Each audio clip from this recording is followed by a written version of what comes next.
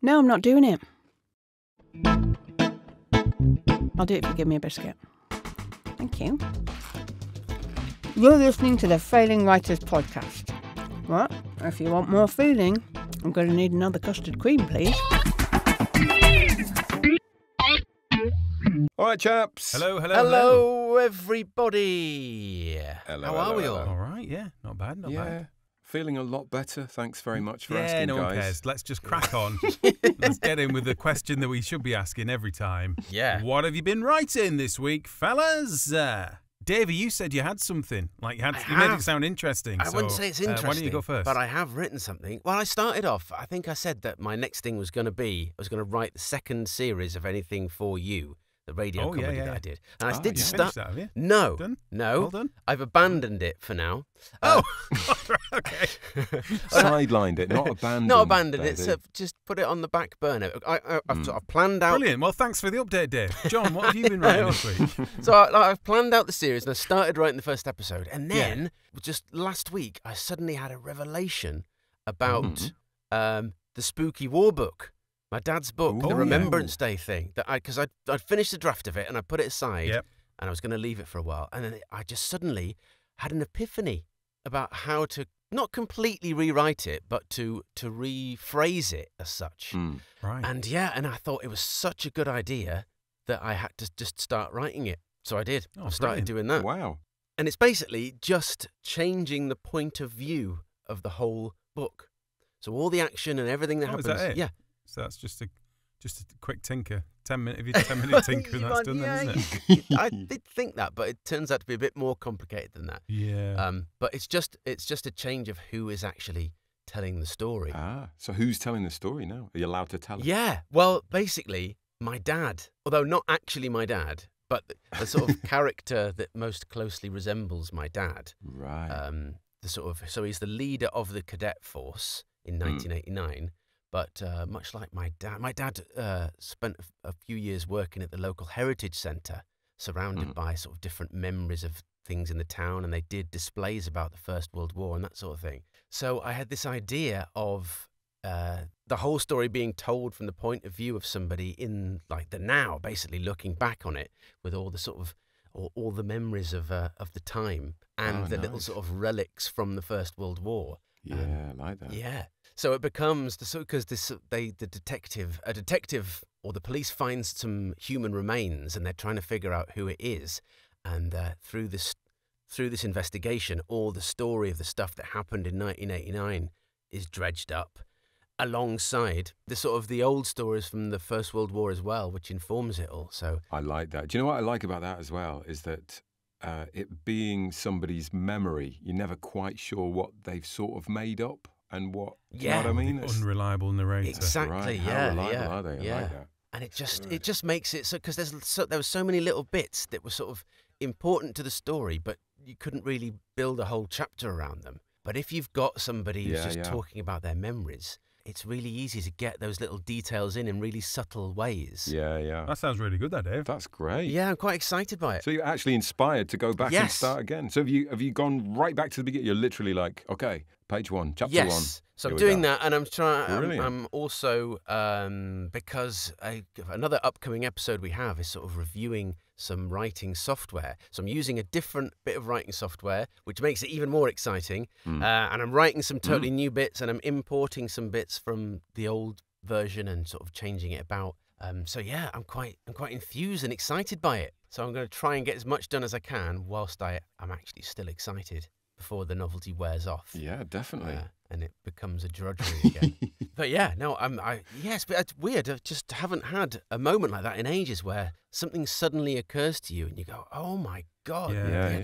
Well, you did exactly the right thing, didn't you? You walked away from it and let your subconscious kind of mull it over, and then just waited for the well, it's because the all spark to come the back. things that we've done when we did the logline episode and other things that sort of revealed. I was about to ask you that. Have you rewritten the logline? I'm working on that at the minute because that sort of revealed how the story wasn't working. Yeah. So I've had all these things in my mind about what the problems were and what the issues are, and then this is sort of this solution just popped out of nowhere, which addresses all those things. So I'm going to write the log line from the viewpoint of the new angle. Oh, good news, Baddy. So yeah, that's exciting. Love it. For now. Like you haven't got enough writing to do at the moment. Exactly. Yeah, there's nothing else on, is there? So. Oh, that's very pleasing. It is really very well done, mate. Brilliant. Brilliant. What about you guys? Do you know what? I have been writing. I've been trying to outline the murder mystery book that we're supposed to be writing for NaNoWriMo in November. I thought, how the hell am I going to manage to write a book in November if I don't actually plot it out properly? So I've started doing that. I've actually really been enjoying that. I've found, I don't know if this is how people tend to write their crime mystery thrillers or whatever, but I just started by basically writing down all the suspects and what their relationship to the dead person at the beginning is, and the reasons why they might have wanted to kill her. Basically, their motives for killing her. And I'm not even 100% sure who's killed them yet. I just thought, let's work out a few people, and then sort of take it from there. And actually, it's a brilliant starting point. I don't know if that's probably standard, isn't it? That's probably how you're supposed to do it. It's quite an interesting take on it, though, isn't it? I think would they call that the Poirot method? Where you're basically metaphorically gathering them all in a room. Gathering people into a room. Yeah, I think you're probably right. But suddenly all the little story threads all seem to be kind of coming out as I'm writing everyone's motivation. So it does seem to work quite well. And a lot of those people are all connected to each other in sort of secret ways as well, and that's all quite interesting. So I've been really enjoying that. Yeah, I bet. I guess good to know all these little hidden secret links between the characters. It's all that sort of stuff that you know as the author, but the reader doesn't know. That's right. It informs everything, isn't it? You slowly drip feed to the reader. Yeah. So I've been doing that. I've also been working on the marriage show.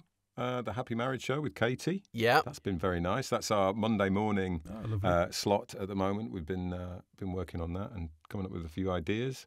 So nice. It's been busy. Wow. Productive. Yeah, very productive. And that in amongst all the we have been very busy with the podcast as well. So it's I've probably been more busy than I have been for literally years. Probably since I was a teacher, I would say. I don't think I've worked as hard since I was a teacher. What about you, Tommy? What have you been doing? Well, hang on. When were you a teacher? Did you not know I was a teacher? That was a long time ago, to be fair. Maybe I did know, but maybe it's so long ago that I've forgotten that. Not far fresh out of uni. I taught A-level theatre studies and film studies for a couple of years. Yeah, I did know that. Yeah. Almost feel slightly bilious, don't you, Dave? How cool teacher John would have been fresh out of uni. Yeah, kids, these are sandals. That's what I'm wearing to class. You can call me John. Yeah, wearing a cravat. I wish that were true. Speaking of teachers in schools, I feel a bit like, if you're in class at school and you knew the answer to a question, or you're always like, right, everyone suggest something, and then because you come round last, your suggestion has been taken. My answer is pretty much the same as John's. I was doing exactly the same mindset of, if we're going to do NaNoWriMo, then I'm going to have to plan stuff out. So I'm actually planning 2 different books. What? And then I'm going to... Well, I'm not going to write them both at the same time. One with each hand. Yeah. I'm going to plan them both up, do the whole beats, save the cats, pants in planning things and what have you, and then just choose which one to go with. So you got 2 This isn't... So one of them's based on the first chapter of the murder mystery we did. Yeah. And the other one's totally fresh? No, the other one's a reworking of the one that kind of stalled, that I was doing the murder mystery without the murder. Oh, yeah. So that kind of just hit a bit of, it just kind of grinds to a halt. And I think that was pretty much because it wasn't planned out past some ridiculous things. And I did say after I read the Now Take Off Your Pants book that I was going to plan it, and this is that time. Now I've got around to it. So I figured, I'm gonna plan both of them out, and then I can just go, do you know what? Actually, I'm on that one. Or I fancy that one. Yeah. And then they're both planned out for the future. Well, that's a nice to have, isn't it? But no, I thought exactly the same as John. Thought, do you know what? Yeah, because I can write a lot of words quickly. I'm pretty good in terms of churning stuff out. I think I've been well trained from my time writing radio ads. When someone walks in and goes, this is on air in 20 minutes. Is that how can you write it? And and I'd get it written. Do you know what I mean? On mountains and stuff. So I can do the volume of it, but obviously you need that plan. You've got to know what you're pathway, doing first. Yeah. So the actual volume of writing for NaNoWriMo doesn't bother me, but sat there going, oh, what's next? After getting stuck in this one, does. So that's what I've been. I think especially for a murder mystery, because it is like an intricate jigsaw puzzle, isn't it? You've got all these pieces you've got to kind of fit together, and if you don't have a sort of roadmap of how that's going to work, you could come unstuck fairly quickly, I think. Yeah. And and I think you'd miss out on layering in the stuff as well, wouldn't you? Yeah. Yeah. Do you mean you basically by not doing that, you're giving yourself one or two extra edits. Yeah. Do you mean in terms of Although after listening to Gillian's interview, I'm kind of okay, I think. Just getting it done and maybe potentially just deleting it all. Yeah, just deleting it all. Because you will inevitably get ideas out of it. Yeah, as it you go. It may be better. Yeah, and it's almost like you will just remember the best bits out of it. It's like it's like sieving it out, isn't it? Yeah. You just end up with the good stuff. I think you've got to be okay with it, haven't you? You've got to be okay with just going back to the start. Isn't it mad that after 40 years of inactivity, by the end of this year, we're going to have a whole library of books ready to Lots go. of stuff. I think and all the other stuff, all bits and bobs of things we've done with the podcast. But then that was literally the point of the podcast. Was, wasn't it? So, I think we need to get in true. touch with Jonathan Ross and book the slot, really, don't we, for the new year? Yeah, definitely. So well done us. Well done, everyone. Well done us. Well, congratulations. Congratulations on thinking about what we're going to write. Small steps. Small steps. Well, so but the big news of the moment, though, is the competition, isn't it? Have you checked our emails? Yes. Got a lot of entries. Haven't we just? Actual entries for our competition. I know, it's quite exciting. No, it's brilliant. And they're all dead varied. That's exactly what we wanted as well. Where they're all dead, like, varied, and they're taking different angles, and some of them are like ones that make you go, what? Some of them make you go, oh. Yeah. It's really good, really good. But we could do with some more entries, really. Yeah. Couldn't we? Hell, yeah. Keep them coming. Always. The more the merrier. The more the merrier. I assume there's a lot of people out there listening right now that are busy beavering away on stuff, and they'll be like, what? People have sent them in already? What on earth? But when is the deadline? Isn't it the 22nd of October? It is, yeah. 1 minute to midnight. 1 minute's the witching hour. So you've got on the 22nd of October. There is still time, unless you're still listening. Time, isn't there? Unless you're listening to this after the 22nd of October. Oh, then there's in no which case time. There's no time at all. Still write one just for fun. Yeah, why not? But it is very exciting to have a competition on the go. But there are lots of other. We don't just leave it there and rest on our laurels, do we? We don't. We've got other exciting things going on. We have. Starting with a bit of a break from the norm. It is. It's a bit of a change of direction this week, isn't it? It's looking at writing from a different perspective. Writing with pictures, which some might call drawing. Yeah, that could catch on. Yeah, I like that. Yes. But we have an illustrator and writer. Let's not pigeonhole him. Although I think you probably do pigeonhole him at some point, John. But I think I might have done. I think straight away, Let's doesn't he? Really? take him out of that pigeonhole. Say he is a writer and an illustrator and not failing it either. No, I think the worst thing you could possibly do if you're going into an interview like this is kind of, pigeonhole them straight away and just call them an illustrator. Yeah. When they're obviously quite proud of the writing, quite rightly quite proud of the writing too. Yeah. And secondly, I think it's annoying for people, isn't it, if they've had kind of one big gig that was kind of high profile. Yeah. Yeah. And they've done loads of other stuff. And Don't that was years ago. Yeah. Yeah, you certainly don't. You don't want to. Yeah, it's not the first thing. Yeah, don't dwell on the past. It's not the first thing you want to be saying to them. Yeah. So let's avoid that then.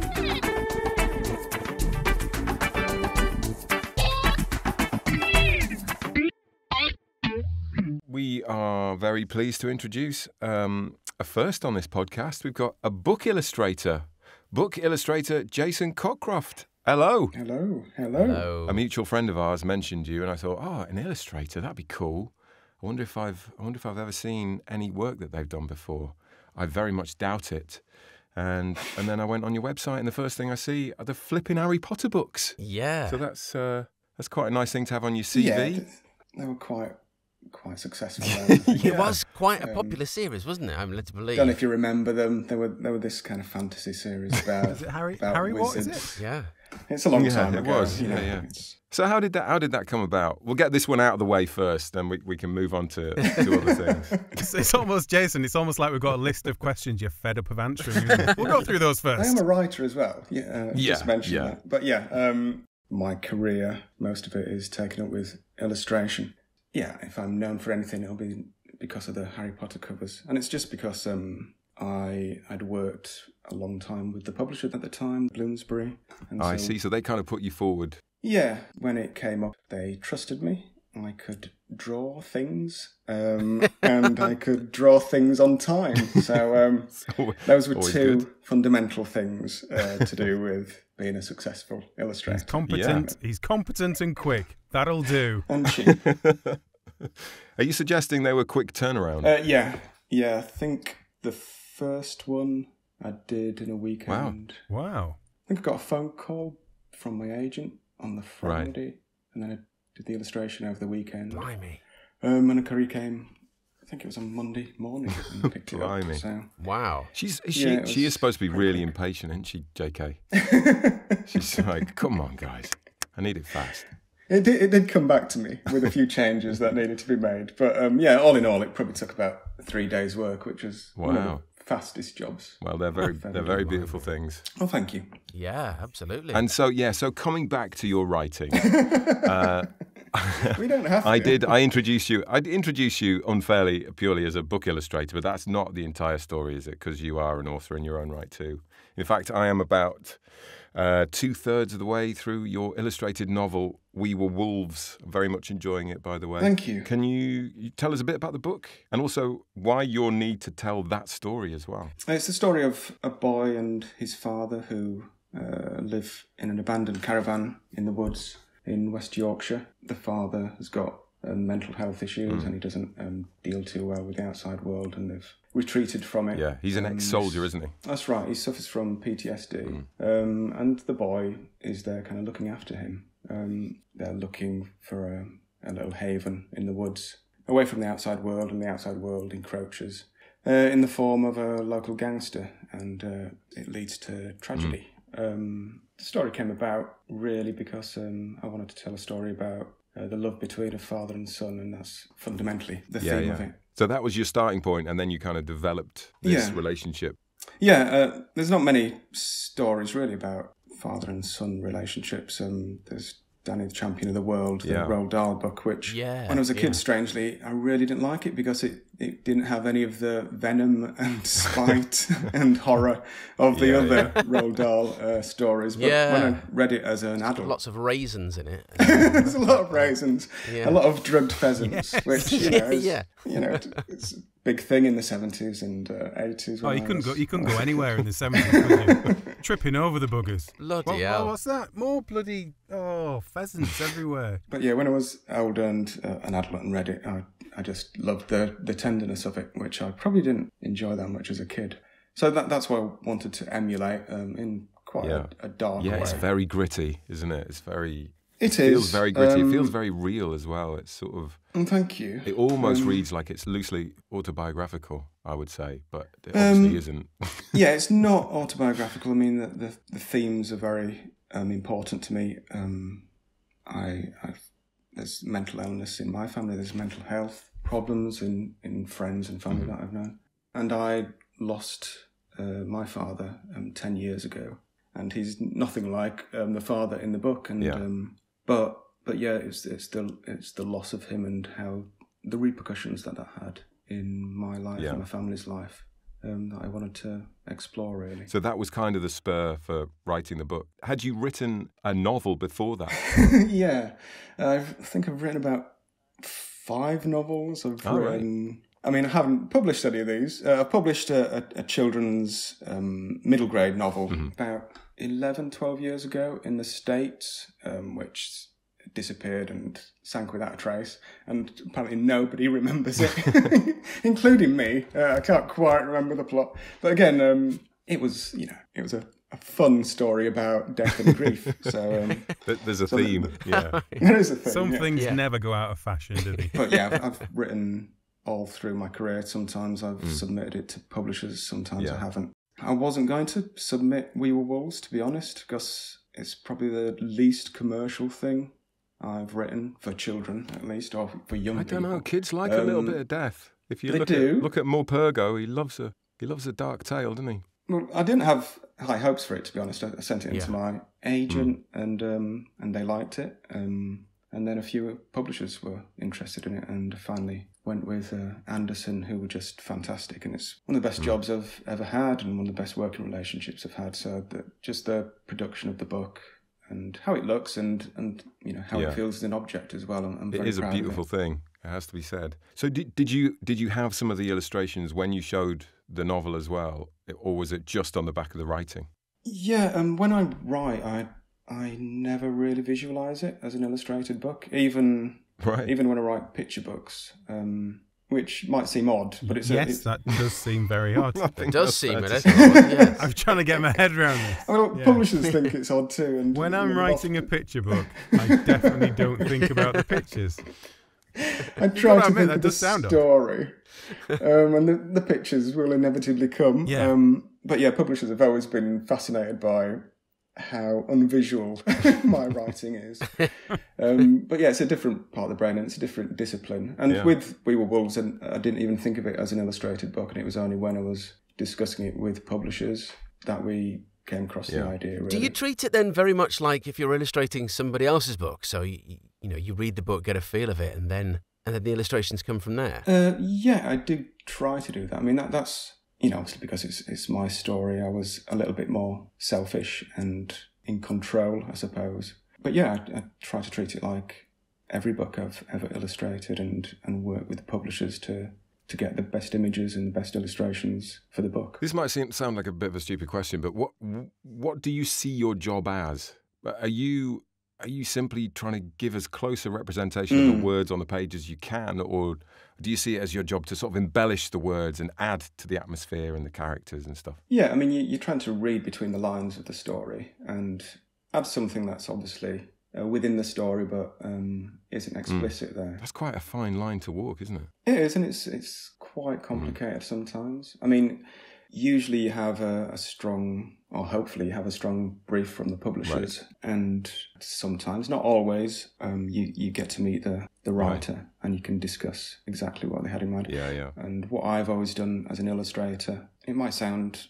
a little over-practical and not particularly romantic, but it's the publisher that's employing me, so I try to give them what they want. Obviously, they're in a relationship with the author as well. You don't get into like three-way battles. You can do, because sometimes publishers don't want you to have a particular relationship with the author, because it's easier for them, frankly, just to brief you. Right. And I've had some great relationships with authors, and some quite funny ones. There was a job early on where I was doing covers for a book series for middle grade readers, and the author had been contracted to do these 4 books, and she'd outlined the synopses of each story. Then I went away to do the covers, but in communication with the author. And with one of the books, she couldn't go ahead with the plot. She just lost it for some reason. She wasn't interested in the plot synopsis that she'd given. Right. And she changed it from, I think it was a group of children. I think they were looking for the Loch Ness Monster or something like that. And she changed it to... They were putting on a magic show. It's quite a big... So they were still linked, very much linked ideas. Yeah, it's quite a... Quite a jump, isn't it? I love the idea of the book going out with a totally random cover on it, I mean, with Loch Ness Monster on it. She was a lovely person. She is a lovely person. She's a fantastic writer. But what I don't realise is that she hadn't mentioned it to the publisher. So I delivered a cover artwork. A beautiful picture of the Loch Ness Monster, and then going, "What's this got to do with magic?" Well, unfortunately, it was the other way around. I think they thought I'd skimped on the special effects, and it was just just an image of a magic show, and they were expecting the Loch Ness Monster, and I think they thought I'd gone insane. But I tried to explain what had happened, and I think it went okay in the end. Jason, I was going to say I've got a question. It's not really a question. It's more of a statement of what I think. Do you want me to respond to this? Or? I don't know. You choose how you want it to go. Okay. I guess it's a compliment, really. One of my pet peeves with artists and drawing people in general. You just say just one of your pet peeves. Just one? Yeah. Tom. Have This you is just one of got a them. list of pet peeves? Just while you're here, right, artists Let me tell you some things that I don't like. is when they have a set style that they have to, when you look at it you think, oh yeah, that's that. And they kind of live off kind of almost regurgitating one painting or one form. Your stuff is like so different. It really is, isn't it? All over the But place. it's just like, and I think that's such a huge quality to have, of being able to not just. Do you know what I mean? It's not, someone's going to get you to do it because they know you can deliver something in the way they want, not just because they happen to want. Oh, this needs to be a Jason Cockcroft, because that's his narrow style sort of thing. And I just think I don't know. I think artists are sometimes rated highly for having that one. Yeah, I think mean, your stuff's fantastic in terms of that. There you go. It's not really a question. thank you. You might see it as a virtue. A lot of people don't. Oh. But yeah, that's Well, how they're wrong, Jason. They're wrong. Thank you. I'll tell them that. Thank you. Yeah, I remember the first time I went and saw an agent when I was still in art school, feeling very positive and confident about my work. And showed him my portfolio, and he said, "You know what I'm going to tell you, don't you?" And I was expecting, "I'm going to take you on. I'm going to give you £1,000. You're brilliant. You're genius. Yeah, you're the best thing I've ever seen." And he said, "You've got too many styles, and publishers won't like that because they won't know what you do." Yeah. And the negative side of that is you get pigeonholed to do certain jobs. But yeah, I mean, I've always been interested in the technical aspects of art and illustration, and that means that I want to try different styles. And I want to fit certain styles to certain subject matter. And so the illustrations in We Were Wolves is very textured and dark, and I wanted to use black and white illustrations and pen and ink work in that. That's something that I've loved from childhood, and I just think it suits the gritty nature of the story. Do you have a style that you retreat to for your... I assume you draw for leisure and pleasure. Do you have a medium or a style that is your... Not a particular one, no. In the past, I used to paint oil paintings and canvases and landscapes and portraits. I started off doing comic illustration, and so there is a kind of a clean black and white line that I use that is there in a lot of my black and white work. But no, I've always changed styles, and it's good to have a single style that is recognisably yours, and like I say, publishers like that. They know exactly who to go to for a particular book. Well, I get that commercially, Jason. I understand that commercially, but it's not very clever, is it? I used to read 2000 AD, a comic, science fiction comic when I was a kid. And there was John, should we go, John, and just let Dave and Jason talk about this? And Yeah, Betty's a fan as well. Yeah, let's just have a chat about massive 2000. There's an illustrator called Brian Bolland Yes. who was just amazing. And Yeah. pretty much every illustrator, I think, thought he was technically perfect. Yeah. His style just didn't even evolve. He just had that style right at the beginning of his career. And it's changed a little bit. It's become more precise in some ways, but it's the same, and you can see it. And I'm jealous of that. You know, I'd love to have that certainty in my style. Yeah. But at the same time, because I can change style so often and I can do lots of different styles, it has prolonged my career. Because you do fall in and out of favour, and styles become fashionable, and then they become very unpopular. And it's made this interview less awkward as well, because I would have been saying to you, Jason, the trouble is you've just got one style. And I probably would have come out with that first off before John even got the Harry Potter stuff out. I would have Get the insults in. So, can we ask you about your working practices? What medium do you use? Do you always draw on a drawing tablet, or do you sometimes paint? I started out working on watercolour paper that's stretched on an enormous board that I balanced on my knees and painted like that for 10, 15 years until my back couldn't take it anymore. I'm not surprised. It wasn't particularly comfortable, and I was advised not to do it. But yeah, about 11 years ago, I went completely digital. I do sketch and I still draw the black and white stuff with a nib pen and ink. But then I scan it into a computer and work on Photoshop and bring in textures. A lot of the colour work for the picture books, that is purely digital, apart from the early sketches and the roughs that I still draw in pencil. Yeah. But yeah, now I'd say it's 80% digital. Yeah. That's how most illustrators work these days, I'm guessing? Yes. It is more flexible. Some people are going back to drawing and painting on paper. Is that like the resurgence of vinyl? Back to the analog. Yeah. Go back to the way it used to be. It's kind of the purity of it. There's a certain romance to it as well. And something that you don't get when you work digitally is that you can't sell the original artwork. So, but I think since digital has overtaken illustration, publishers know that they can ask for a lot more changes as well. Yeah, okay. So in the past, I'd work in watercolour, and you couldn't change anything. You know, if you can't could mess about with that. No, you could paint if they wanted you to change a figure. You could paint a patch on another piece of watercolour, but you'd literally have to cut it out with a scalpel and glue it onto your illustration. You couldn't change colours, you couldn't change composition once you'd agreed on the rough drawing. Whereas now, an illustration's never really finished until it goes to print. Because, like I say, publishers know that you can change pretty much everything. Everything I illustrate is on a separate layer.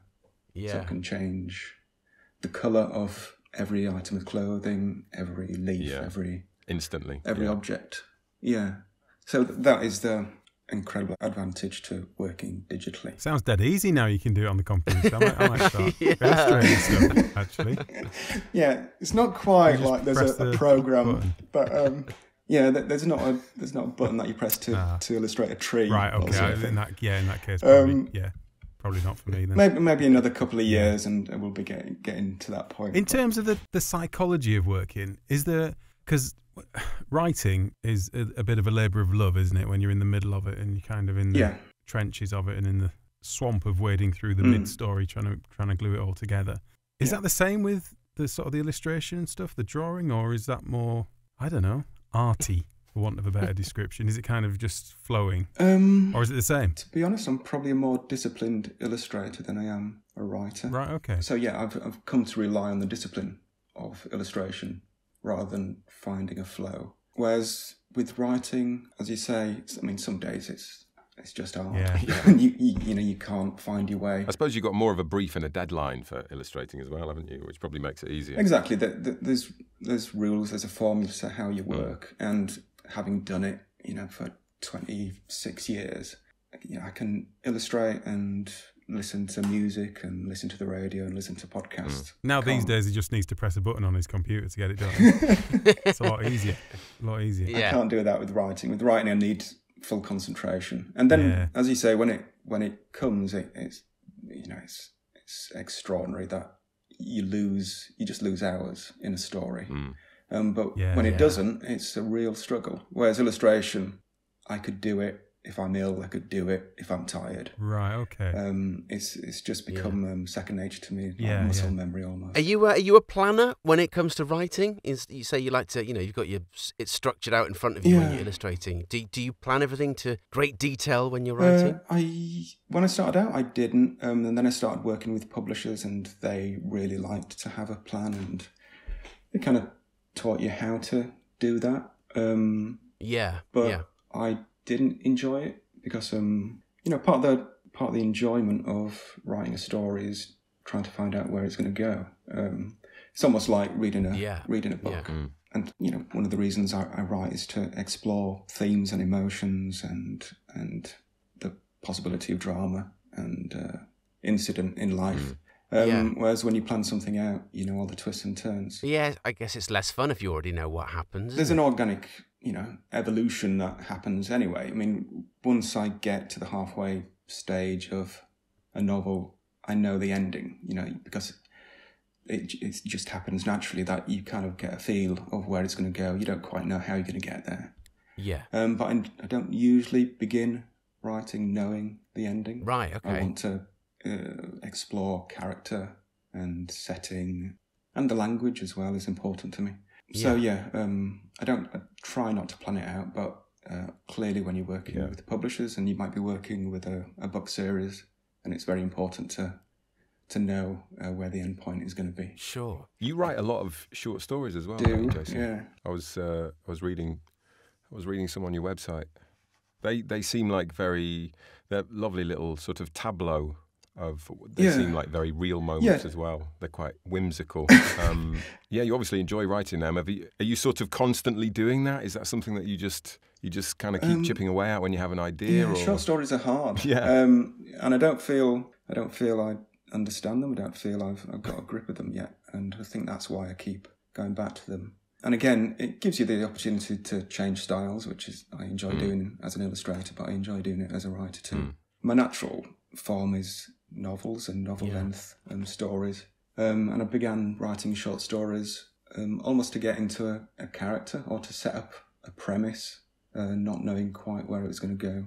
And also because the commitment to a novel is a big one. 6 months, a year, 2 years, it takes to write a novel. And that's exhausting sometimes. So it's good just to have a kind of a palate cleanser. But yeah, I'd say that short stories are the hardest form for me. You say you're still sort of learning about the form of short stories. What do you think you've learned so far? They're really hard. There we go. I mean, there's a rhythm to them. And once you get the rhythm, in the same way as novels, when I first started writing for children, I think the first thing I wrote was a 300-page kind of fantasy epic set in Victorian London. And so there's a pacing to that that's very different than a pacing to a 30-page or a 15-page or even a 1-page short story. And I find that really interesting. Yeah. Are you working on anything at the moment, writing-wise? I'm a bit bleary-eyed and exhausted today because I've been looking through the copy edit of my latest young adult novel. How close to finishing is that? Sorry, that's a copy. Yeah, edit, so it's got the final draft, and so it's just tweaking the last few lines and the last. Wow. It was going to be about the Loch Ness Monster. He's decided. It was. It's about a magic trick. It's a 100-page novel about a boy learning a magic trick. Are you allowed to tell us about it? I'm not allowed to say much, but it should be published in the spring by Anderson Press. So, and it will be an illustrated. Who's going to do the illustrations? I'm going to get someone really good this time. That last bloke was rubbish. But I reckon Tom could do it now, couldn't he? So he's. I'd give it a go. See, I'd love to. You probably can't explain because it's something you do, but I just can't. I can't draw. I'm terrible at drawing. That connection, that bit between people's brain and their hands, in terms of, just doesn't. I can't understand it. Yeah. Do you understand it? No. No. Does it just? No, but it just happens. Yeah, I mean, I thought I was a bit of a freak, to be honest, because it seemed to come from nowhere. No one in my family really drew. But then I realised very late in life that my dad was very creative, and when he retired, he started sculpting, and he was, from being a normal working class bloke to sculpting. Bloody hell, he's gone full belt there, going sculpting, religious icons and stuff. Yeah. So yeah, he was clearly creative. He was just hiding it. And my mum, she loved art when she was young. So it was there. It was just hiding. Because I feel very much the same way as Tom. I can't draw either, and that's why I find it difficult to sort of picture things as I'm writing, and I find it. Even thinking about it now, it's difficult to comprehend that you don't have a sort of image in your head as you're writing, that the illustrations come along later. Still seems very strange. I think that's a discipline. I think when I started, I probably did think very visually. I thought, again, I love film and cinema, so I thought, well, it's not much different than watching a film. But clearly it is. I think you can fall into the trap of building up a very visual scene that just doesn't communicate itself on the page without an illustration.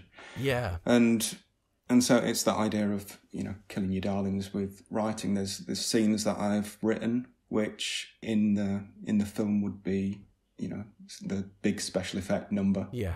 But on the book it doesn't translate. In the book it doesn't translate because it's a literary medium. So yeah, I think I've steered clear from it, to be honest. I think, again, it's a discipline that I've learned not to be too visual and to let the form find its own way. And then if it needs to be illustrated afterwards, then I just switch on that part of my brain again. Yeah. Is that also true with graphic novels? Because I know you've worked on some graphic novels as well. Are they other people's writing that you've? No, it's always been my own. Apart from when I was 10, when I illustrated some of the kids' comic, and that was quite good actually. But yeah, we had creative differences and never worked again. But that seems like something where you really have to be thinking visually. You do, yeah. Sometimes there's no words; it is literally just showing. Yeah, and that is more like a screenplay where you're having to direct the action on the page as well. It's not just the dialogue and the voiceover, but it is stage direction. Yeah. And that can get really complicated. Yeah. But again, because most of the stuff I've just done for myself, I can change the writing while I go along if I come up with a nice image. I can't quite do that with the illustrated young adults. I'd be like that. Yeah, I'd be like, I can't draw a horse's face.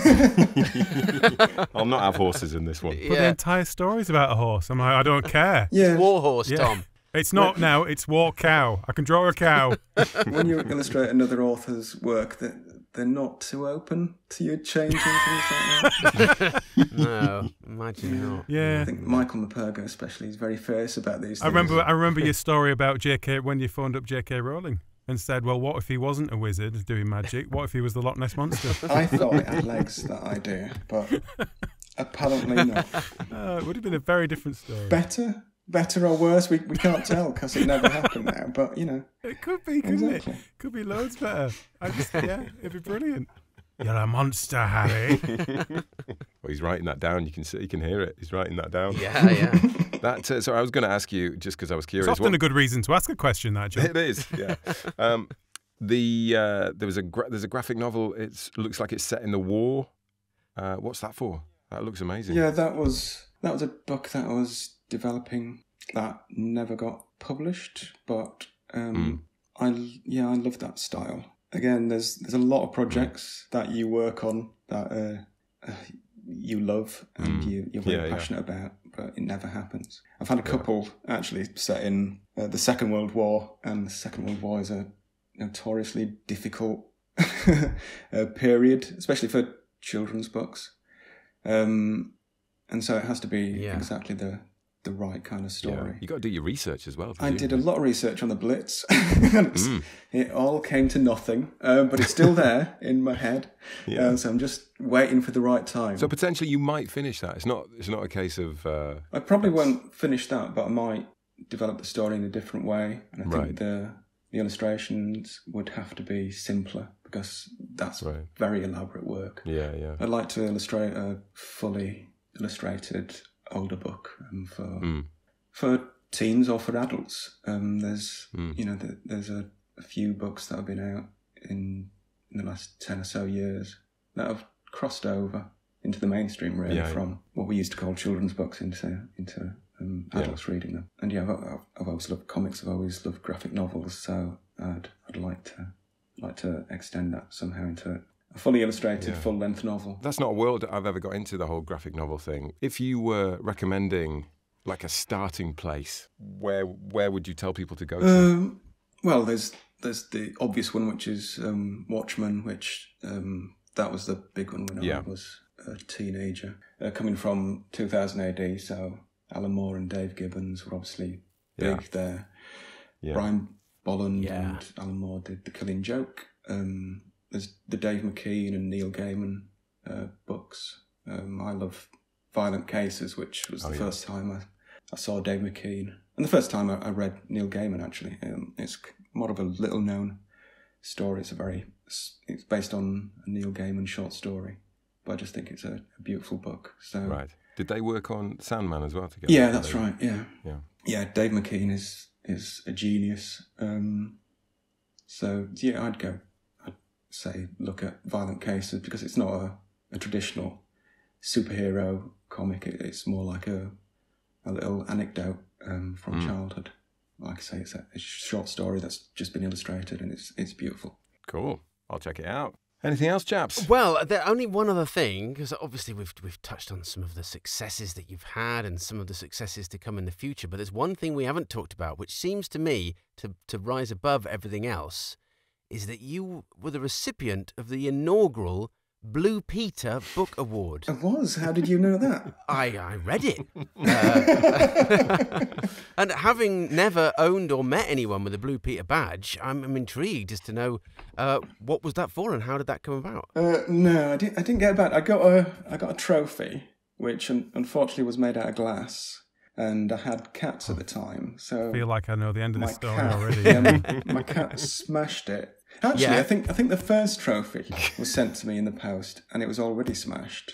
Oh. And then I asked for a replacement, and they sent a replacement, and then my cat destroyed that. That's so rubbish.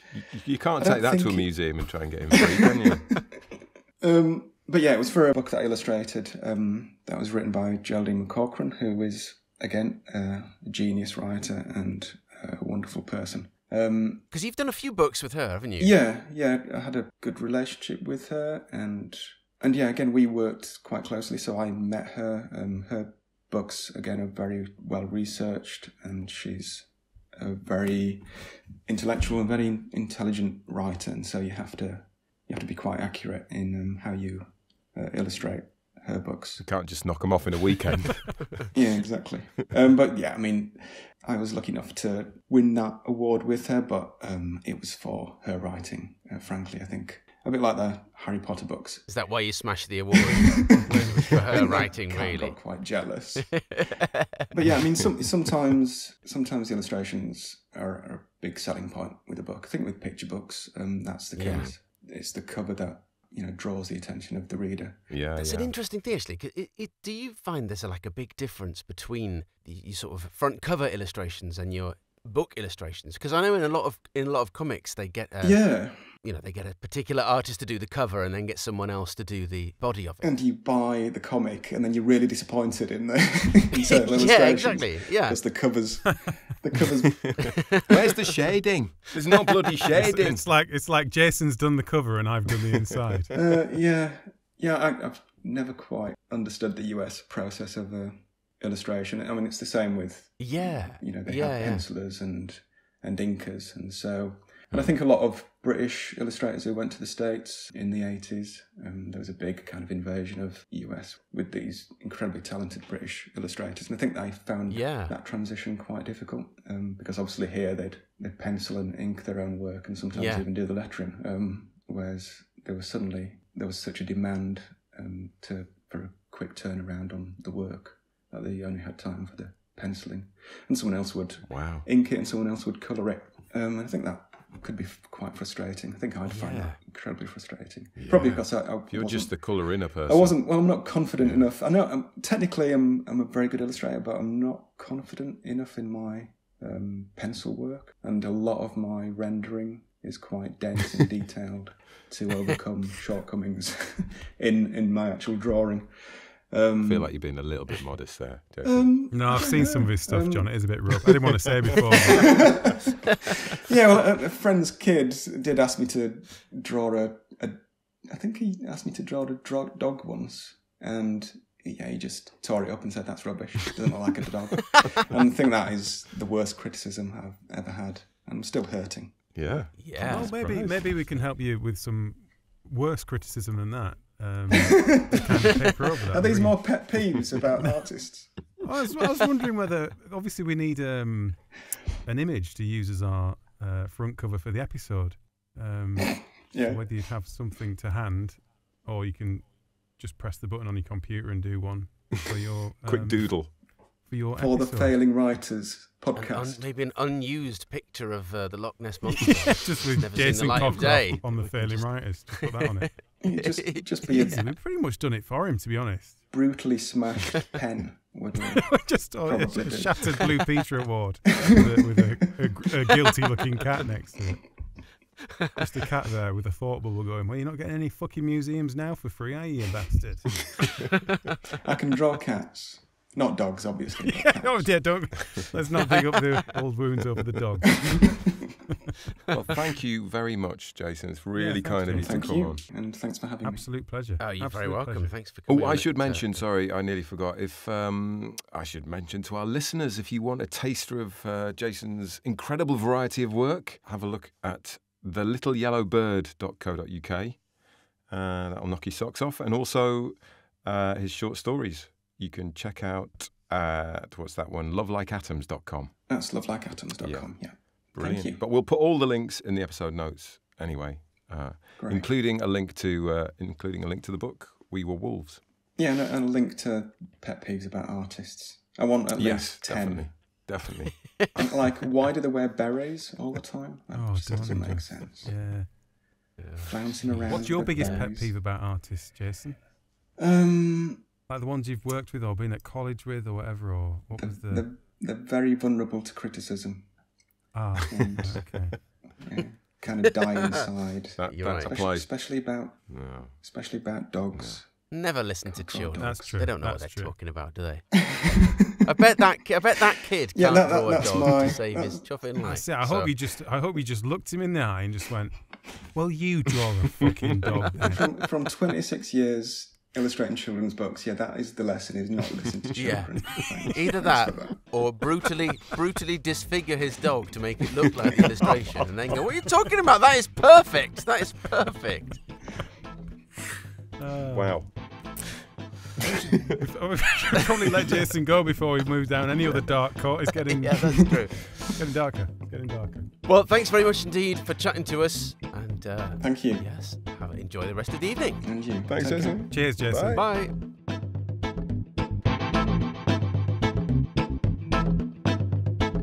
I think it's probably a good thing that we ended it there, isn't it? Because it was, It was getting a bit, dark. yeah. Yeah. Mutilate Probably, the child's dog, then that'll go. Yeah. Okay. So, okay. chaps, are you genuinely that bad at drawing? Yes. Oh God, awful. Really? Yeah. I can't draw. I can't write. I mean, like my handwriting is dreadful. I feel like we should. It's just Yeah. I just don't have that connect between some vision coming out of my head to being able to translate it into drawing. Yeah, I literally don't understand how properly artistic people can No. draw something. And, like when they're doing layers of things, something in the foreground and background of what to draw first or how that doesn't, why have you Yeah. not messed that up? And It's like if Just someone doesn't says, draw a dog. I can see a dog in my head, but it's really hard to translate that into a picture. Why is it hard? If you can recognise a I don't know, dog, I can you almost, should be able to if draw you a said dog. draw a cartoon dog, I can see a picture of a cartoon dog in my head. And you should be able to trace exactly. it, shouldn't you, almost, out your mind? But I there can't, must it just be goes, there must be a pathway between the brain and the arm that for some people actually works, but for us just doesn't. Yeah. Do you know what I Yeah. mean? Like I'm exactly the same. I can see what I want to draw, but it doesn't work. I can't. If I put a pen on the paper, but then I don't know, because even if I just put a pen on a piece of paper, it smudges. Like even before So you just no matter what I'm trying to massively write or inept draw, with a pen. it's just a smudgy. I think I've just got meat hands that don't, with no I really- dexterity at all. And this That's what I'm doesn't lacking. necessarily work for the podcast, but I really want to do a quick experiment and can we just draw something really quickly, and we'll just post it up on the website. What, right now? Just just draw something, just like anything. you got to give us. You need to give us a subject. We need to draw the same thing. Yeah, okay. Let's draw a cow. All right, we'll all have a go, and then we'll WhatsApp it to each other. I've got All right, Got a let's bit have a of go at paper. cow. Just a cow, yeah. a cow, just a cow. This is how bad I am at drawing. I've literally just started trying to draw a cow. Drawn a nose that looks a bit too much like a pig's nose, and then rips it up and put it in the bin. No, you're not allowed to do Let's start that, again. and you're not allowed a reference. Oh, this looks like a donkey already. I've only done Mine the ears. looks It looks like a like a donkey. Mine looks a bit What does it? donkey-like. Oh, Jesus. Got quite big. It's not getting any less donkey-like. Oh, that looks a bit cow-like. You know how was it Picasso that used to do those pictures in one swirl, one without the pen leaving the paper? Oh, I should. I've just drawn half a cow like that looks a little bit like a horse donkey. It just looks so much. What if? But thing is, if you'd have said draw a horse, You would have nailed it. I wouldn't have been able to do it. But this cow.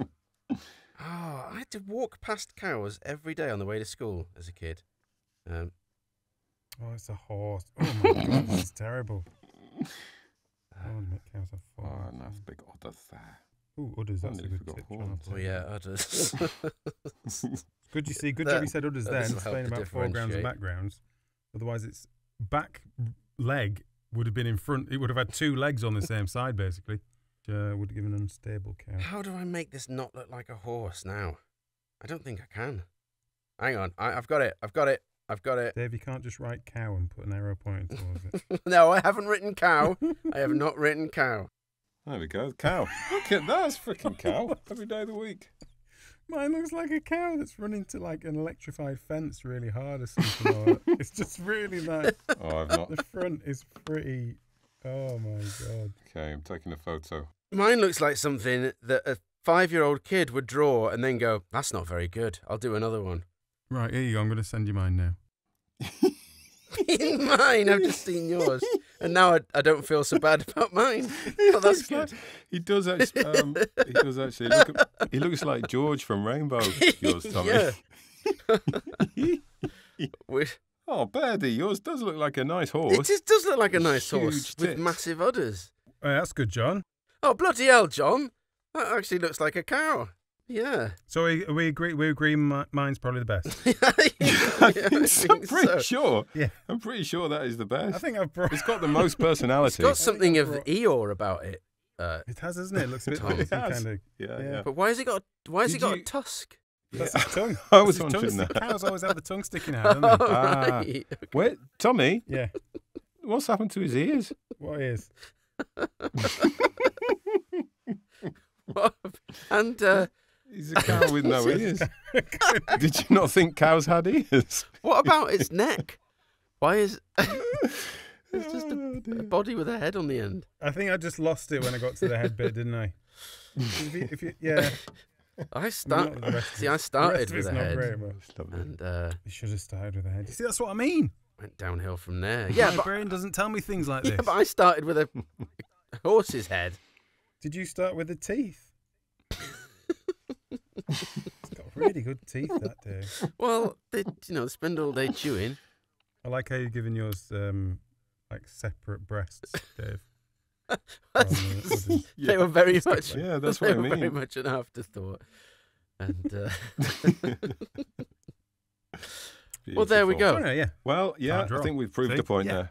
How to Prove the bring point. this illustration special to a perfect end. And if you want to see them, just pop along to failingwriterspodcast.com and go to the blog and you'll find Yeah. them there. And then leave Keep you amused. us a review, not just of the podcast, but of our individual artwork as well.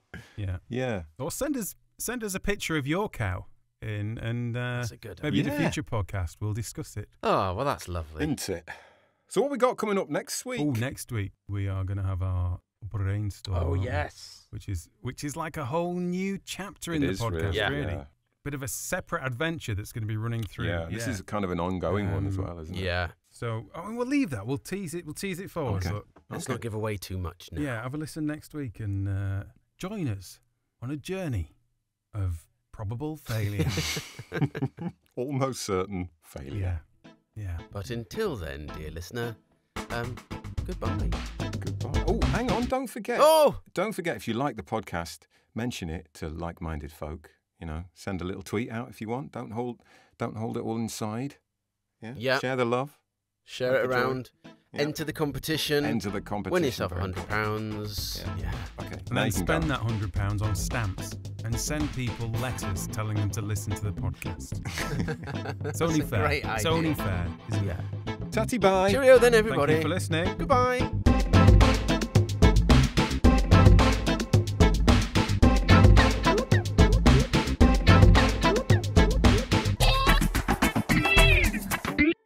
Hello. Hello? Where's everybody gone?